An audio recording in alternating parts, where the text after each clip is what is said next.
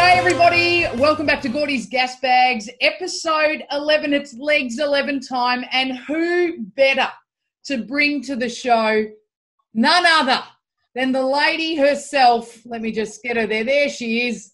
Legs 11, the best legs in the business, Margie Angove. Margie! So, Gordy, how are you? I am absolutely wrapped, and I am so wrapped, Marg, that I brought out my best hat for you. Well, I'm not sure about that, Sue. Gordy, it looks all right, but I don't know whether it's your best effort. I thought this one you would have. Oh, hang on. Is that a bow in the front? Yes, doll. It's a bow. Oh, beautiful. No, that's, yeah, it's okay. Nice. You happy with that? We can start on the right foot or the left. Yeah, not the left. I'm pretty pleased to have you on.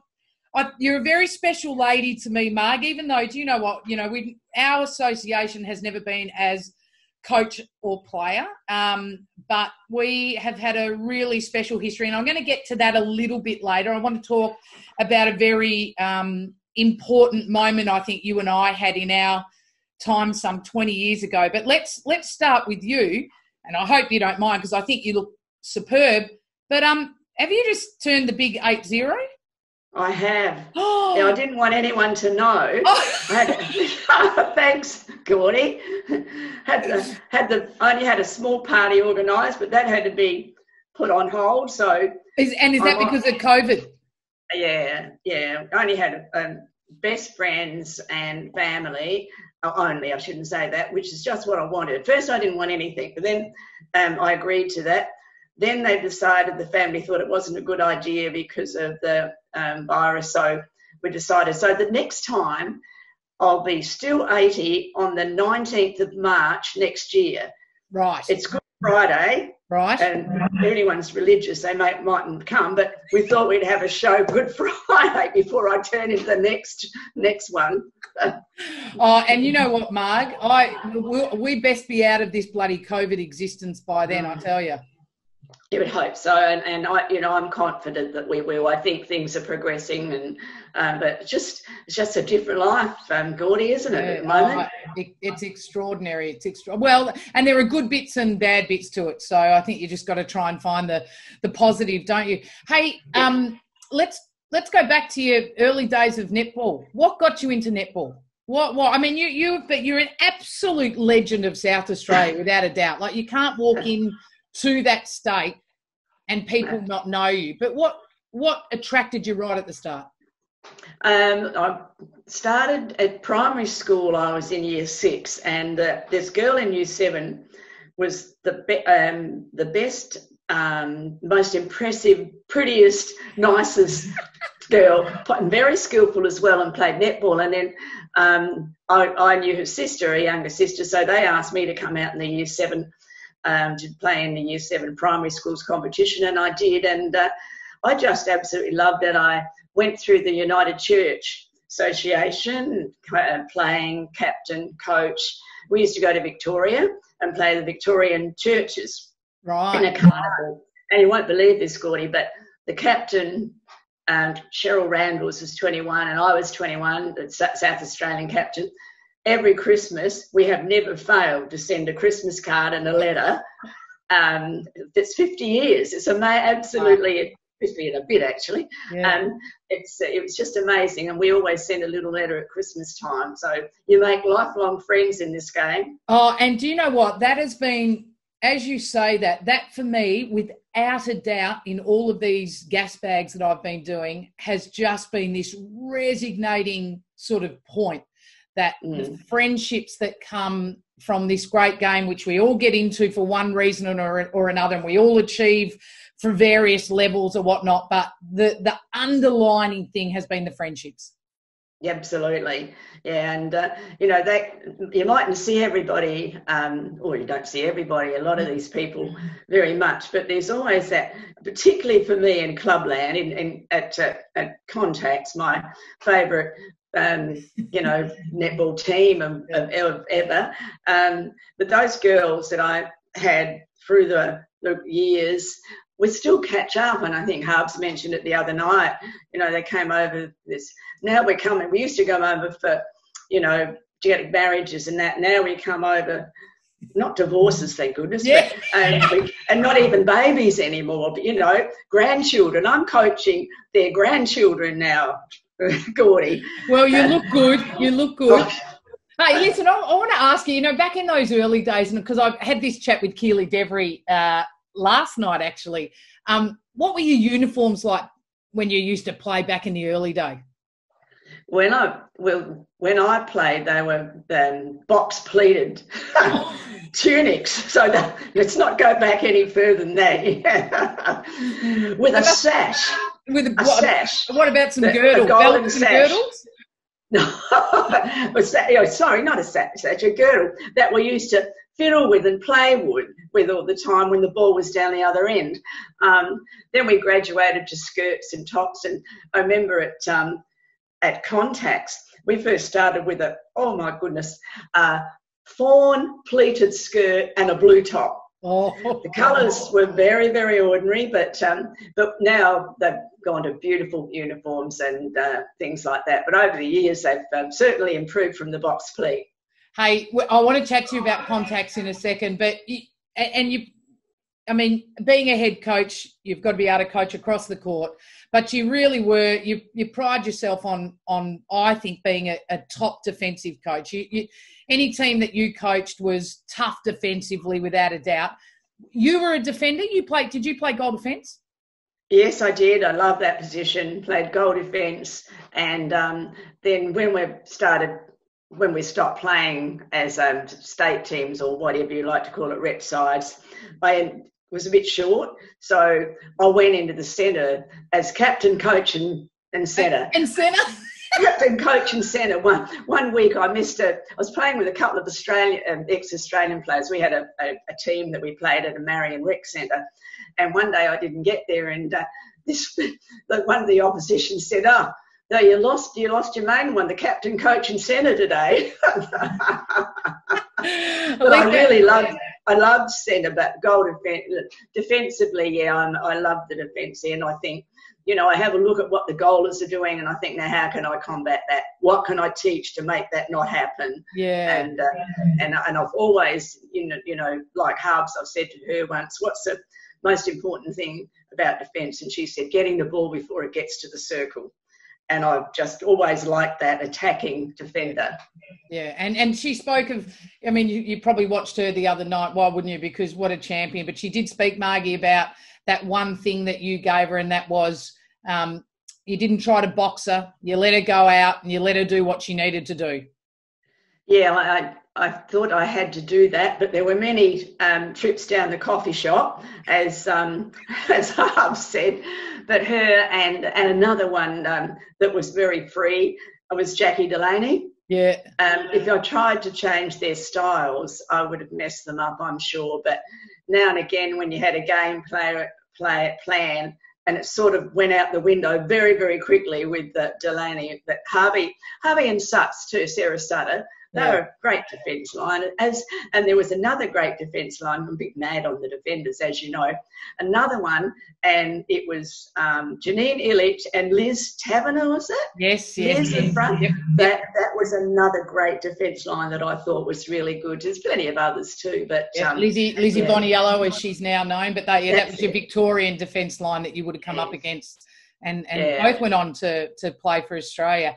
Hey, when you were coming through, I mean, your coaching, like it's really interesting how your coaching evolved as the netball competitions evolved. So, because there was a really, like, I vividly remember such a solid period of time where the South Australia State League, let's say, I'm not sure what it's called, the SA, whatever, but that State League was without doubt the best competition there was in the country. It was so strong, Margie, but there were two clubs, weren't they, that dominated?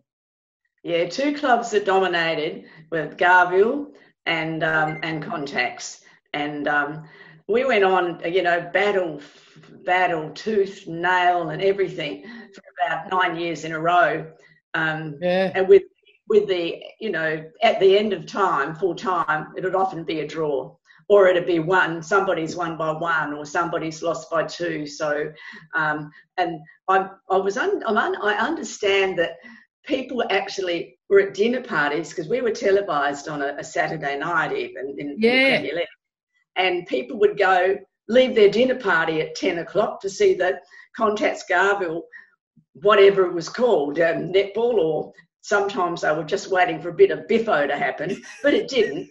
It didn't. We're very, very fierce rivals, but it's only a bit of biffo, not much. But, you know, and even to the point that wasn't one of your grand finals like sold out, like 10,000 people or something at a state league grand final? Yeah, it was down the old powerhouse, it was called, and it was just amazing to walk in there, and if you can just imagine that, like, half were Garville and half were Contacts, and so they were all trying to outdo each other. It was absolutely just the girls would just love playing it. It was just unbelievable. It's something that will never be will never happen again in Premier League. It happens for Australian teams, but not for us in a Premier competition. Yeah. Tell me, how did Contacts evolve for you? Why Contacts? I was in the United Church Association and coaching over there at that stage. Are you a church girl? No, but I had to go to church if I wanted to play netball. Did you? I'm just shocked. No, I know. It was just one of those things. And we in those days, if we'd have left the United Church Association, we had to stand our netball a year before we could go over the road. Right. And so I didn't play. I played in their night state teams, the South Australian night team things, but I had done fairly well in the church association, and I think he was the treasurer of Contacts Netball Club, rang me and said, would I like to do Contacts? And because I knew all about them and everything, because we trained against them, the state sides and that. But and I said, where are they on the premiership? He said, well, we're bottom, about to be relegated. And I thought, that's not a bad way to start. I'm either going to get up there, or I'm finished forever. Yeah. Within 4 years, we played in a grand final against the very mighty Tango side with Monica Callis and all those girls in it. We won. We lost by about 25 goals, but you would have thought we'd won, Gordy. It was just amazing. And then we went on to, then Garville came into and had so many wonderful players, and so we always had great battles with them. But yeah, that's sort of how I started, got involved. And the first year, I reckon Netball SA needed a new coach. Bronwyn Roberts was there before me. She wasn't going to do it, and I thought, these players that in the state side were very good players by then too. And I thought, we'll just have someone in there. Why don't we give Marg Angove a go? So went up to Brisbane, and that's where, and we won. And I thought, gee, this is easy, this national state competition. That's what was our biggest comp in those days. How easy is this, And so we won that year, we won the next year. Then it sort of got a bit harder after that. But so I think I coached the state side for about 10 years, as well as those coaching Contacts. Yeah, and then it kind of turned, and then life changed again, didn't it? And the Adelaide Thunderbirds absolutely evolved. And you were the inaugural coach of the Thunderbirds? Yes, and 1997. Yeah, and I kind of think, like, given, like, at that time, and given, I guess, just the significance of players that came through South Australia. Like, I don't think, and this is something that's really come through with all GORDY's Gasbags, there is a long list of players that people want me to catch up with, and they all seem to be coming from South Australia, which was always under your era of coaching. Yeah, and I bet a lot of them are defenders too. Yeah. I'm not sure whether the goalers thought much of me, but the defenders I did all right with. I could catch up with Jackie Delaney. Yeah. Oh, my gosh. Mog? What about Mog? Cassie Moggy? Yeah. Cassie Mog? Yeah. Do you remember her? Of course I remember Cassie Mog. Oh, she played with Delaney in one of our finals. Yeah. Now, you couldn't get two people that were so different. Delaney that didn't follow a game plan, and Cassie Mogg had it mapped out for a week. So every time the ball's coming, if you can imagine, Gordy, the ball's coming down, Moggy makes a slow lead out to the side. Delaney then cuts her straight off. So Moggy does the Queen Mary turn and goes back to the circle. So Delaney throws the ball to the wing attack. And what happens? No, here comes Moggy again. Who cuts her off? Delaney cuts her off straight away. So Moggy makes another move right in the circle. And Moggy has got 2 Thunderbirds premierships under her belt. Extraordinary. She was a perfect foil for Delaney. Yeah, and Delaney could put in 50 goals a game. Yeah, or -10. Yeah. No, I'm only joking. No, sometimes halves would say to me, if Jackie's on today, we're gonna, we'll get this one and things like that. But she was just a different person, so talented. Didn't even know how good she was. Yeah, she was just I don't know. She was one of those players you used to watch, and you I don't know. Remember Bianca Franklin? Can you remember Bianca Franklin? Bianca Franklin was another player, for those of you out there, West Australian girl, brother Buddy Franklin, who when you placed her on the court, you just watched and thought, when you start trying, because she just looked like everything was so easy and graceful. And Delaney, for me, was a bit like that as well, in the sense that, you just kind of looked and go, how did she get from there to there? Or you'd have to, rewind the video. Can't remember how she got there. Let me have another look. Oh, is that how she got there? No, she was very good, and natural, like Harbs, so it's good. Yeah. Tell me something funny about Kath Harbs. I actually know a story about Kath Harbs with you. Tell me if you know this one. What about when her dad came across you when she was very young and said, I want to have a look at my daughter? She came out, we were training we used to train outside, obviously, played outside as well, trained on the outside United Church courts, and this gentleman came along with a couple of beautiful dogs and obviously Harbs, that was it, and he said, I'm not going to tell you my daughter's age because she's too good for her age, so she needs to play higher. So, it's like that. You just don't say that. Is that red rag to a bull? Horrible Margaret Angove. Anyhow, so it's sort of like, is that so? So I put her in the same age bracket, but in the second team. Didn't play her in the top side. Oh dear. So, and then it went on like that. Harbs came through our ranks. She played juniors and inters, and then reserves. She played in a reserves premiership before she hit the big time. But she certainly hit the big time as a young person. She was only about 17 when we won our first premiership with her and Suts. So she was really good. And what? Let's go to the your Adelaide Thunderbirds. I guess time, because the Ravens weren't the Ravens involved then as well? Yes, we had the 2 teams. That's split right. our 8 clubs. They were, one here, one there, So we had 4 teams to choose from. Ravens had 4 and we had 4. And so that's how it started. We had some really hard games again. I'll remember one game that we won. It was one of the ones we won in a grand final national championships, and it was at home in Adelaide. So that was huge.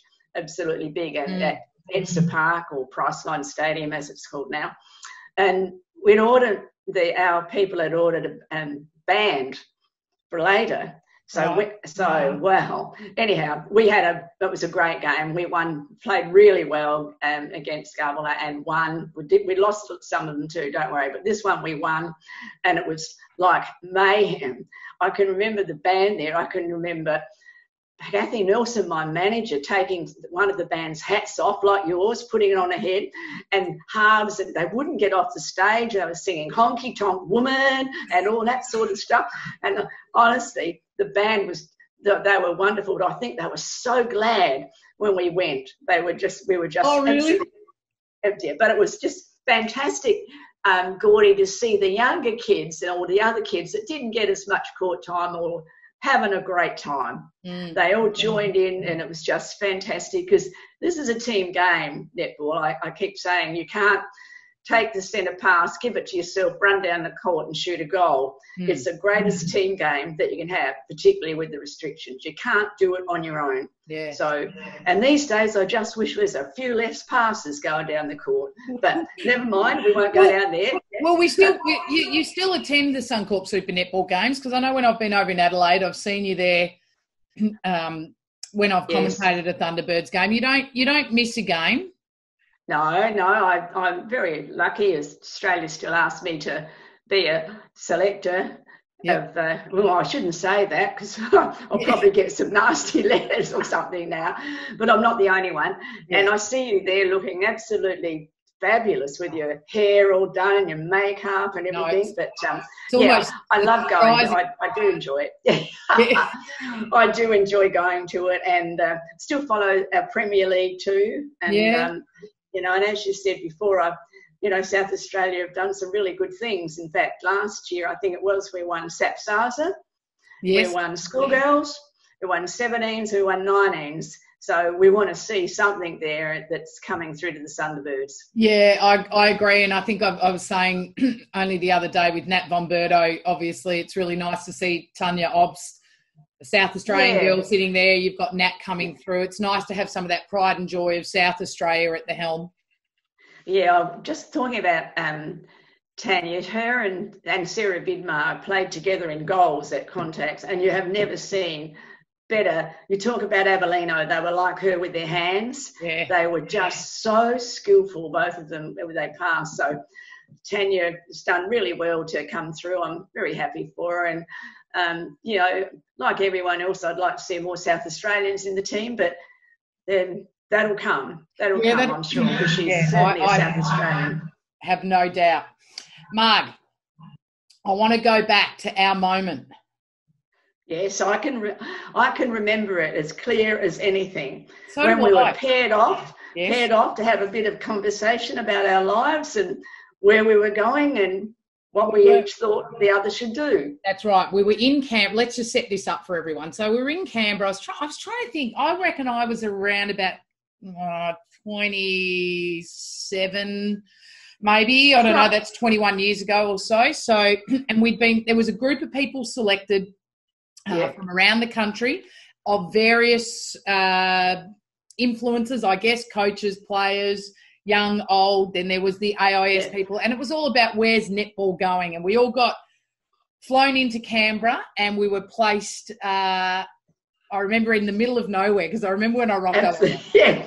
Right. We were in the middle of nowhere, you're right. And you're right, and they wanted us to all kind of get to know each other before we went out on this, 2 days of let's drive the future of netball forward. And you and I were paired up, and we had to talk about our futures and our fears, and off we walked into the bush, you and I. I can still got this in my mind, Gordy. I can still picture it. You have no idea. It sits with me very dearly in my heart, that moment, because for me, I didn't know you that well at the time, so you and I were only really, I guess, establishing our friendship. But who went? Can you remember who went first? Was it you or me? I think it was me. I think it was you. Yeah. And my question to you was, can you remember it? Give me a clue. Okay, because I said to you, I'm at a stage where I'm not sure which direction. Sure, which path to take. Yeah. Right. And I think in the end I did it really well, because I told you to take both of them. Till one worked out better than the other.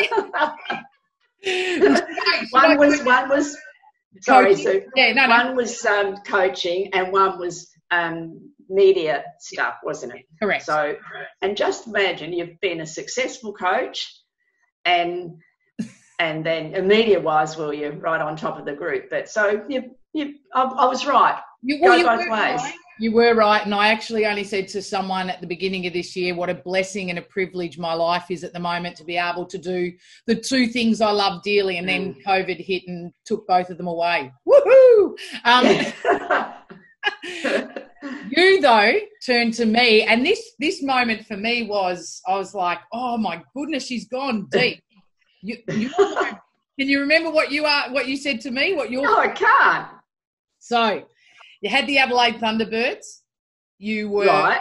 you knew you were coming towards the end of that you couldn't be there forever and a day, and that you wanted to hand it over, and that you'd put so much of your life and your heart and your soul into Adelaide, to South Australian netball, and you were fearful that you would hand over and maybe, you know, things wouldn't, not that it would fall apart. You didn't say that, but you were just like, I just know it's my blood, sweat and tears. It's my baby. How do I know that when I hand it over, I can move on and I'll be happy with it? That's what you asked a 27-year-old. Can you remember your answer? Yeah, I said go in both directions. No. No, I said to you, well, you can't control that. You can't control that.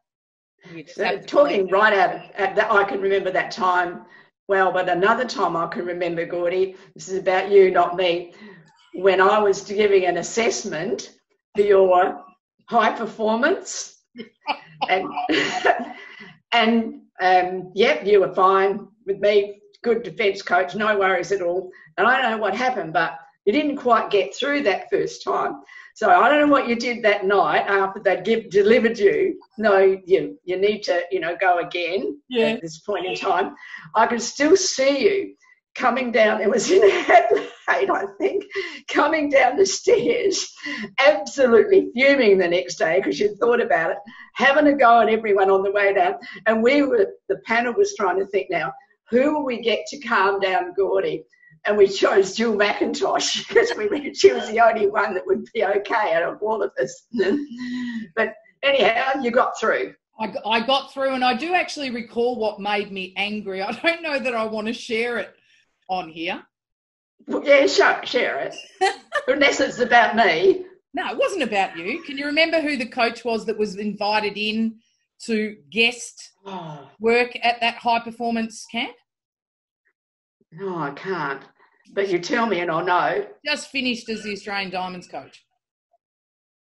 Tell me. Lisa Alexander. Right.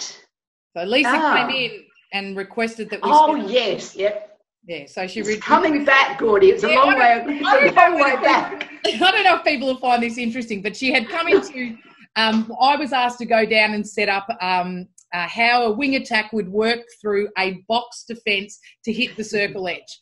And on that day, if you recall, Marg, it was 50 degrees just shy of the third day in a row in South Australia, and the had broken down inside the venue, and the team that was supposed to turn up, which were elite-level athletes, didn't, and so they quickly rang in a young under-14 team who had never put a box defence together in their life.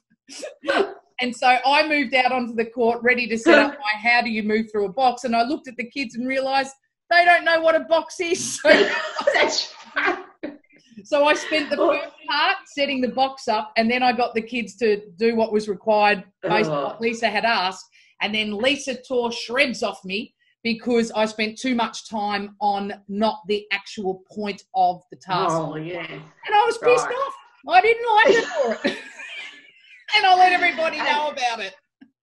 And actually, that's fair enough too. I do remember it was stinking hot, and we've had a few times when athletes haven't been quite at the high level, and that makes life rather hard for the coach then, because you've got to go right back to basics. That's you exactly can't go to step 4 when you haven't been to 1 and 2. I agree. Never mind, that was time. Good. Good fun. I feel like we've just turned this into about me. So let's go back to you. Margie, who's the most talented player you've ever coached? Well, you know what I'm going to say. Harbs. Without a doubt. Harbs, for her absolutely ability to read the game. Yeah. I couldn't teach her that. Yeah. She just did it. And I've watched videos of, when did she do the first move and all stuff like that. But she wouldn't have been able to help you either. It's just built in her. So she's the best one that I've coached. There's been a lot of good defenders in South Australia, and Monica Picalis was another one. Yep. She was another one that was an attacking defender. Michelle Dendecker, obviously, is a different kind of defender. but very, very, and such an athlete. She could have been good at anything that she did. But yeah, Harbs was the one, and probably her association with Sarah Sutter was pretty good.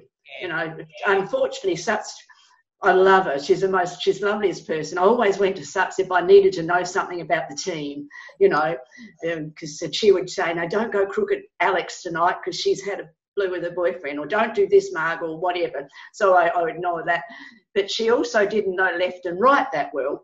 So we played on the outside courts at Anzac Highway, and it had to be beach or city. So that's which way she had to go. Beach was one way and city was the other. So, but Harbs was, but she's also intolerant of other players at times too.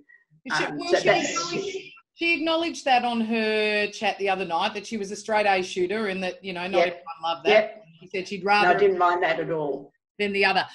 Two quick questions for you. Number one, so you've coached a lot of players that have gone on to play for Australia. Who's a player that you coached that maybe didn't go on to play for Australia? Who was one of the best you coached? Probably could have, but didn't. A young girl called Karen Schultz. Oh. Karen Whelan, and she was at the AIS.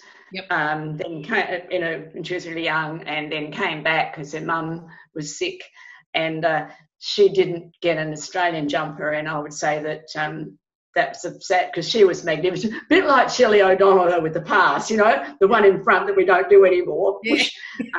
Very smart, great captain. Very disappointed that she didn't actually get an Australian jumper. And what about, who's been your biggest supporter along your journey? My biggest supporter, I'd have to say my family, David, my husband. Yeah. He's I've been away, I've been to Africa, South Africa, New Zealand, the Cook Islands, everywhere. And, you know, with 3 kids, he's always been very, very happy for me to go. So, yeah, he's been great. And I guess all my managers, I've always picked people that have not wanted my job and wanted to manage a team. Okay, so there's lesson number 1 from Marg Angove. Don't put someone next to you that wants your gig. No, I remember one year I had you were there, Gordy. It was in a world championship. Tournament, and it was in New Zealand, and we'd been out to lunch together as a group, and we've nearly missed the start of the game, but we've gone in there, and it was a fantastic game. We won that one, and afterwards there was an after party. So we've gone to the after party, and my manager, so made me think of it, it's Pauline Edwards, my friend, sorry, it was Pauline Edwards, who was a coach of mine, and also a player. And we've got fairly late into the night, and our flight, we had to be at the airport at 4 a.m. So we decided we'd stay up, you know, why wouldn't you? So at the after party, I gave her my departure money, put it in our passports, and said, look, save that because there's nothing open tomorrow and we won't get out of the country. So about, you know, 2:30, 3 o'clock, she comes up to me and says, Marg, I've just spent all our money, so we can't get home. I said, so that's great. So one of our SA friends there, she lent me $50 each so we could get our departure tax to get out of the country. But that was a great time. We had a good time that not on the court, but watching the girls and also having a lot of fun with a lot of friends. Yeah, it was a good time. There's a couple of headaches to go with it, Margie, if I remember. Absolutely, yes, I remember them. Mm-hmm. Yeah, listen, you know what? This has been nothing short of a delight catching up with you. Yeah. I feel as though I've rambled on a bit, but and I did actually do some stuff that I was going to talk about, but it doesn't matter, does it? Well, what else? I really enjoyed it. I've got time. I've got time. What else do you want to talk about? No, I was just going to say how much I love being at the South Australian Sports Institute. Oh, sassy. I was there for 10 years and I just absolutely love that. Having the opportunity of not working in a netball environment, working with other coaches that all have said the same thing. Our administrators are no good, all of that sort of stuff.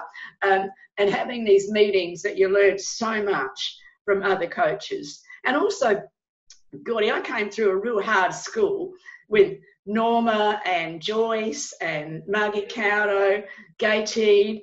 Yeah, I learned heaps from them. Yeah. You know, I was not, they'd all been Australians. I wasn't, and I always thought I had to do a little bit more.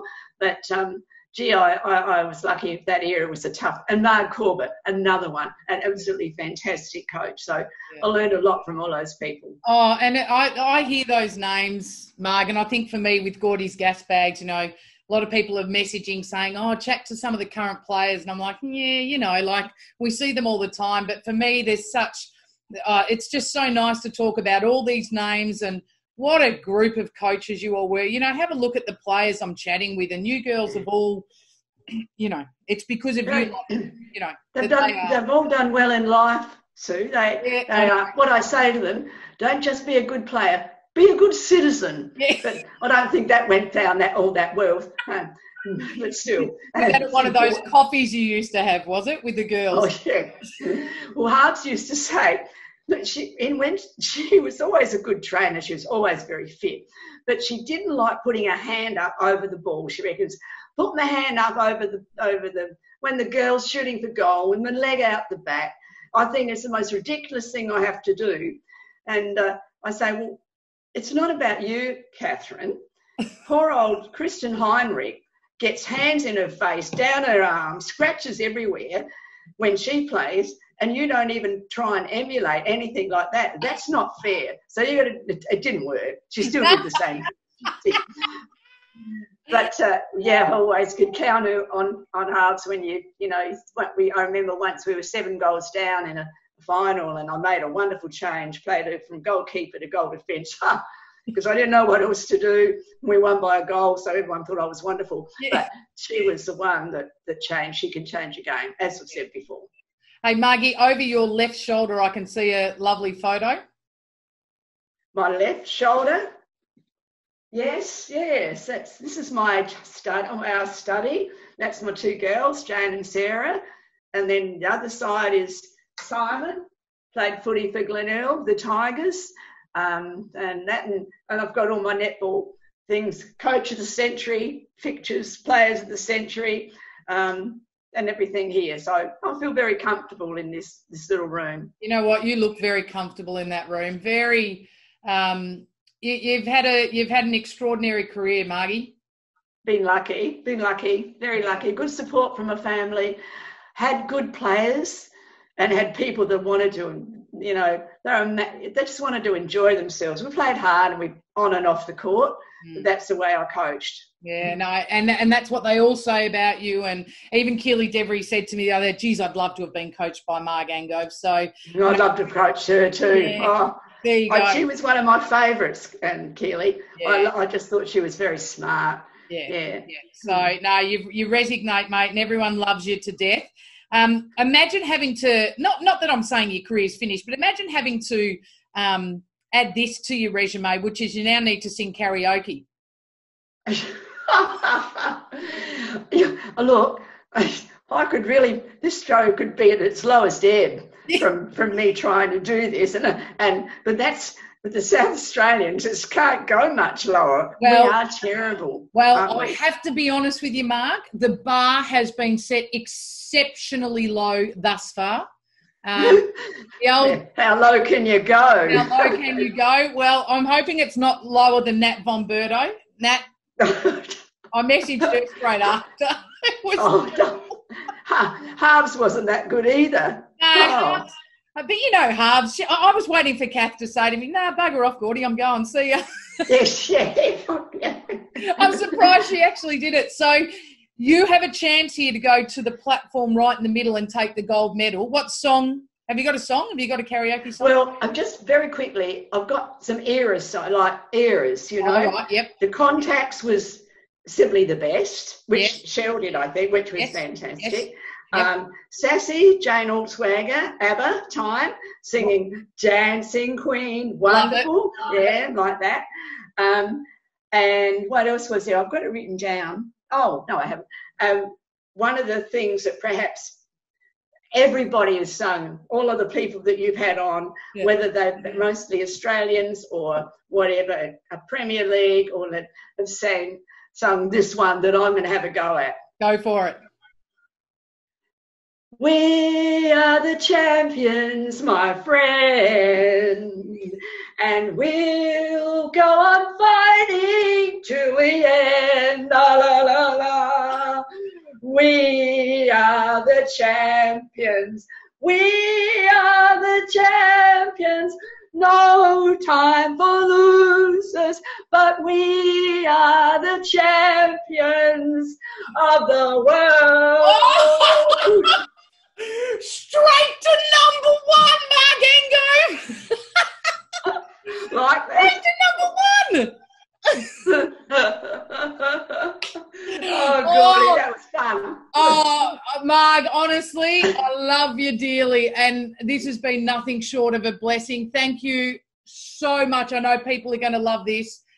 We love you. We can't wait to see you courtside at a Suncorp Super Netball game. Let's hope that it's in season 2020. Yeah. Thanks, Gordy, for having me. It's been fantastic. Love you guys. See you later, everyone.